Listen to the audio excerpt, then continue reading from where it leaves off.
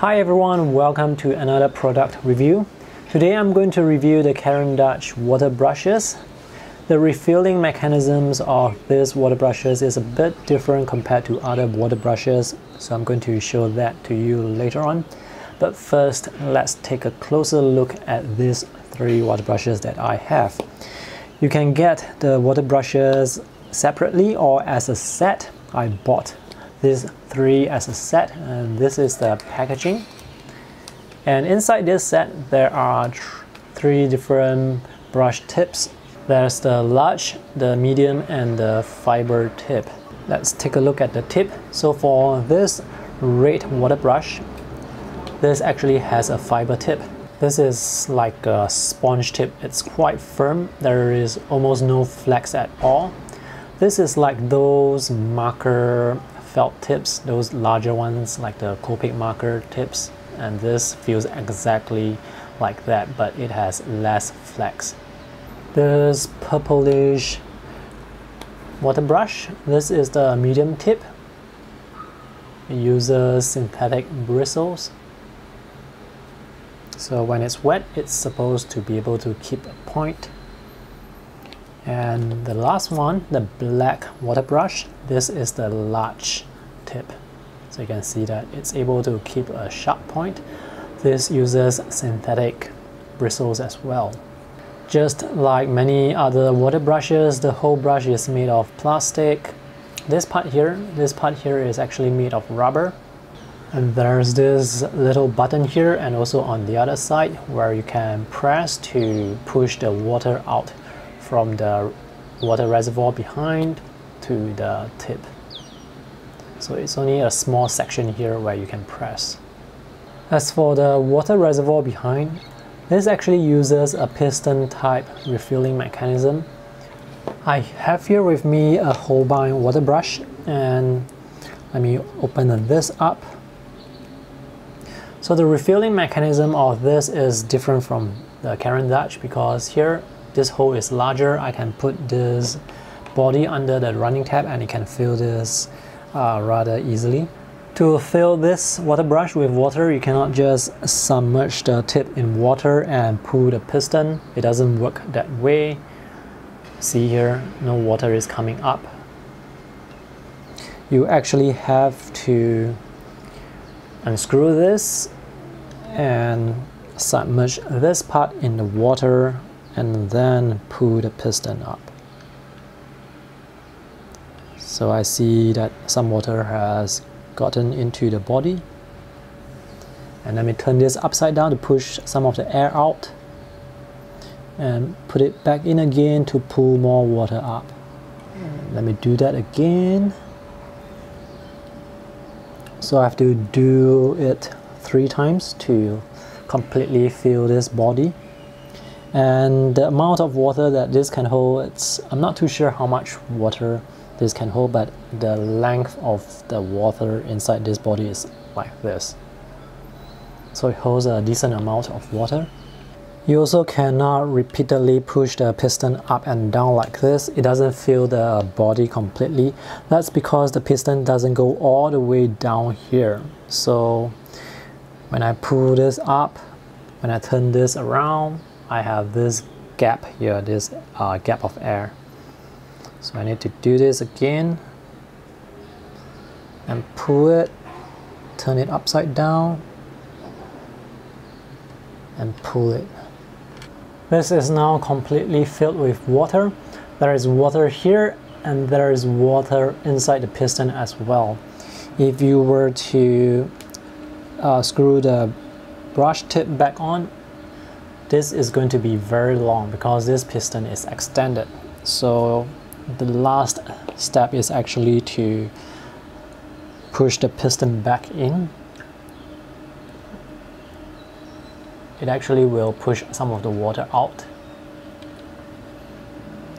And then screw this part back on. And this is the amount of water that you can have.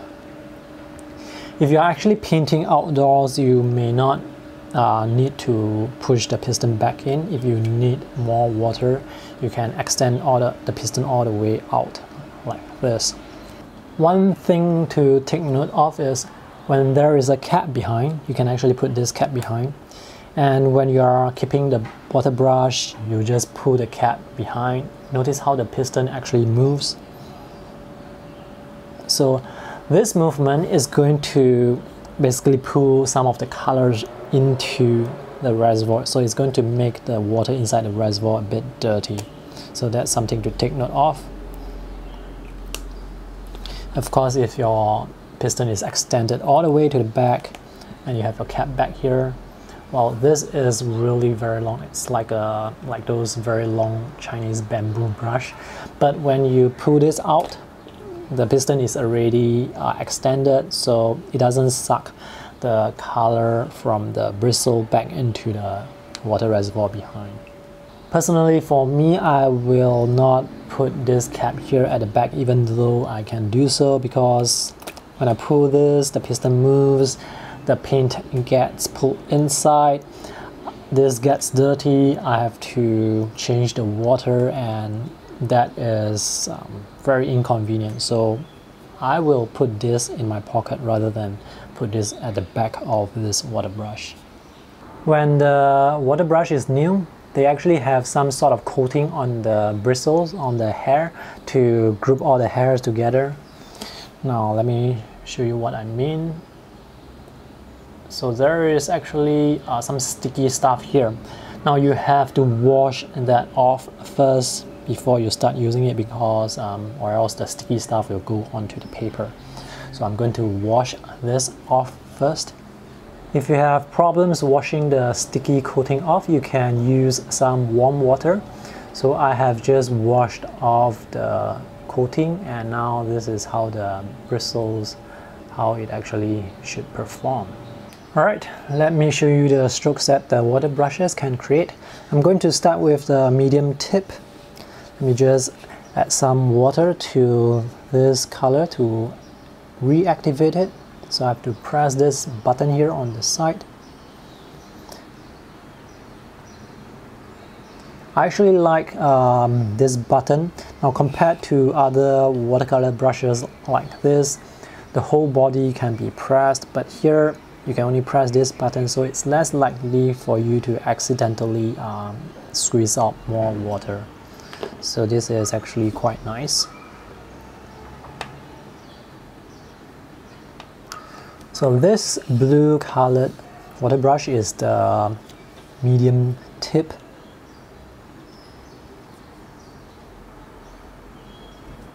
Let's draw some thin and thick strokes. This is the widest it can get.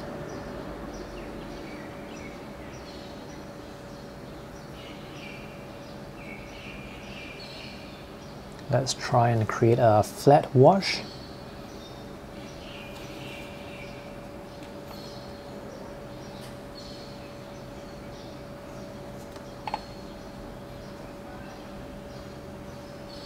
So for this particular flat wash, I am not pressing, I'm not releasing any water. If I release water, then it's going to be diluted, it's going to be a gradated wash. Let's try and create a gradated wash. So as I paint this, I'm going to press the button on the side to get more water out. Oops. Alright, there is some issue with the water coming out that I have to talk about later on. In fact, let me zoom in. To have the water come out gradually, you have to press the button softly. If you press it too hard, can you see that water droplet forming behind the brush hair?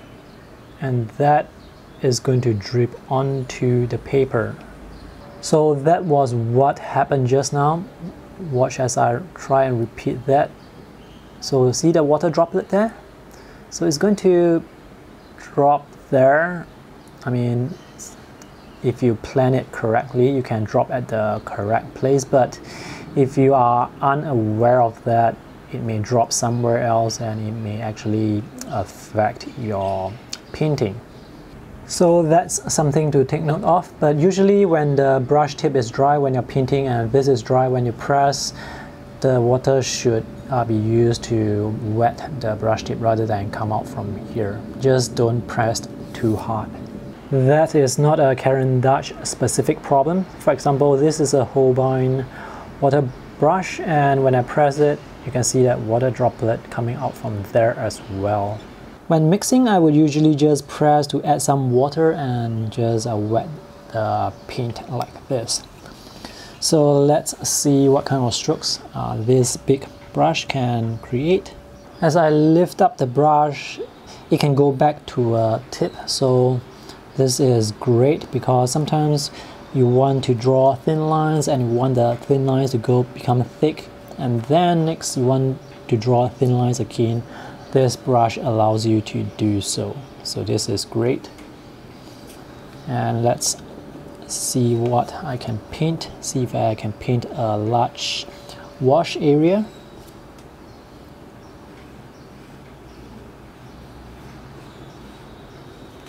So with a large brush like this, I can paint a larger area rather easily and quickly. And the last water brush is the fiber tip brush or the sponge tip brush. I'm actually not too sure the actual application for this. Let me just soak this sponge tip and draw. So you can sort of use this like a marker. And I guess the main characteristic is you can use this to draw very uniform line. The lines will be uniform. You don't have the thin and thick.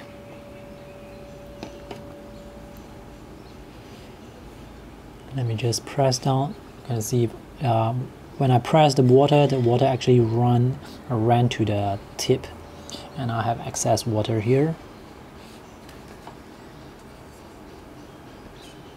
So I guess this is its application for drawing uniform lines. Unlike normal brushes, when you need to change a color, when you need to mix a color, sometimes you have to clean the tip off first. If you just use this tip and go and add some water and paint, for example, just mix it with the red like this, it's going to make this color a bit dirty. So now it's a bit dirty and there is still some blue in it.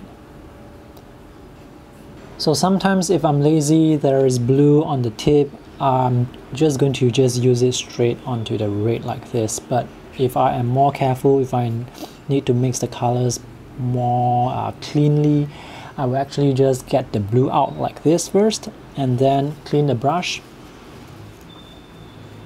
Just press the button to get the water out so that you can clean the brush.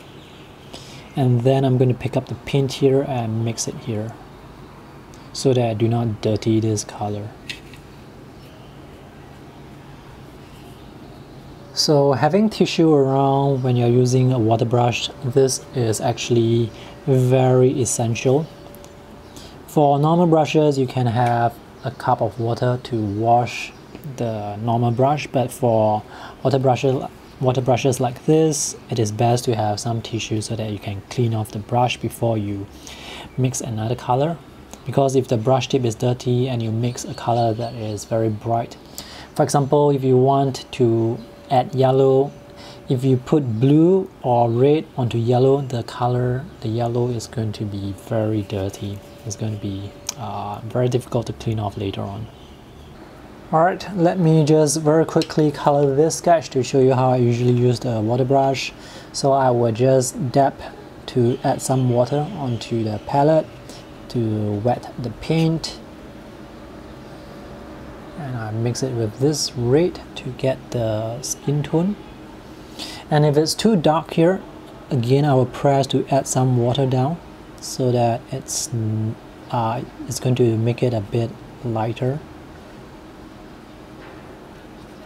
Let me add a bit more red here. Oops, too much red. Let me add more water. And if it really goes wrong, that's where this tissue will come in handy. So let me just add some colors here. Okay, and for the hair, Since blue is very dark, I do not need to clean my brush tip. I can just again add some water into this area here, onto this mixing well, and get that blue. I'm going to mix it with a bit of the red, but more with blue, so I can get the hair. This part here is not dry yet, so if I paint over, the color is going to blend into the skin tone, and I'm not sure if I want that. Now this is the part that I like about this brush, and actually other brushes as well. For this particular brush, this water brush, you can get very thin lines, so you can get strokes like this. So let me just add a bit more water to this. And for her lips, this is where I need to clean the brush because I want the lips to be red. So in this case, I need to squeeze out some of the water so that the water can help me clean the brush. And when the brush is sufficiently clean, I will add some water to this palette again to get some of the red and paint here.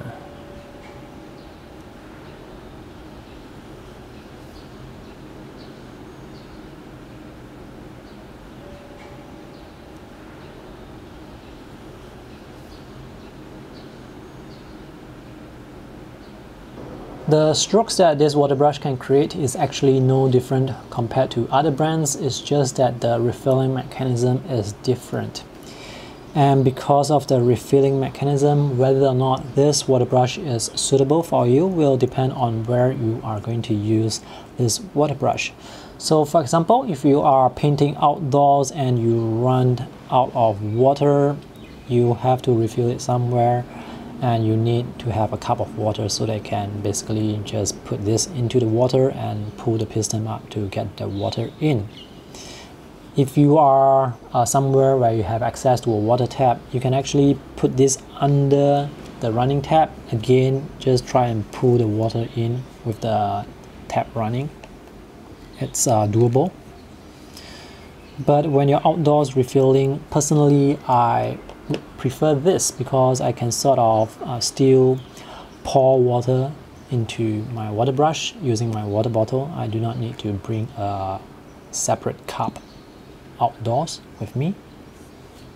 Nowadays I seldom use water brush because I find that cleaning the water brush like this is not as fast compared to using a normal brush and having a water tray where you can clean the brush very quickly and very thoroughly. When cleaning a water brush like this, usually it's not going to get the brush 100% clean. And also I prefer to use normal brush because they are a bit more predictable. Alright, so that's all for my review today. I hope it is helpful in some way. Thanks for watching. See you in the next video. Bye.